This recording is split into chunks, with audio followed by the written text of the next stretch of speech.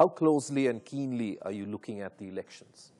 Would you believe these would be elections which would be fought on a very largely economic platform this time round? Inflation, even corruption is in some way economy related. Is this our own economy election for India, as it was the case with the US the last elections?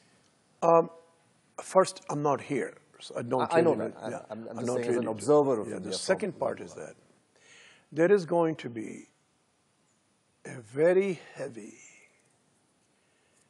non-profane mudslinging between the key people in the two parties. We've already started seeing that. It's going to get worse. Election here depends on who are fielded in the electorates and how the electorates react, unlike the United States. In the United States, there is an election of a president. That's not the case here.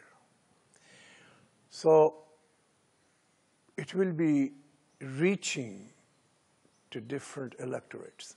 Electorate in rural India is not the same as in the urban. So I couldn't tell you how it's going to go. You did mention last time, Ram, that there were certain states, you mentioned Gujarat, you mentioned Bihar, where you had seen a lot of good developmental progress, positive things. Positives. Do you believe somewhere we are moving towards not a presidential form, but a country where the regional leaders are going to play a far bigger role? I want you to know that this is a phenomena that has begun across the globe, not just the United States. That the regions politically will gather more economic and political power. It's in the United States also, but it's imperceptible. It has happened in China already. You don't have to guess it.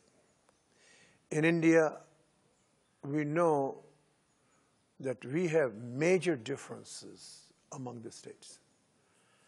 And a state can progress faster for long periods despite the center. That's what Gujarat is, Punjab is, Haryana is, Tamil Nadu is. And yet UP far behind. Bihar had begun to come because the chief minister changed. Bengal has gone back into the doldrums because of the chief minister change. So it's a worldwide phenomena in the democratic societies that you will see more and more power being gathered on the regional basis.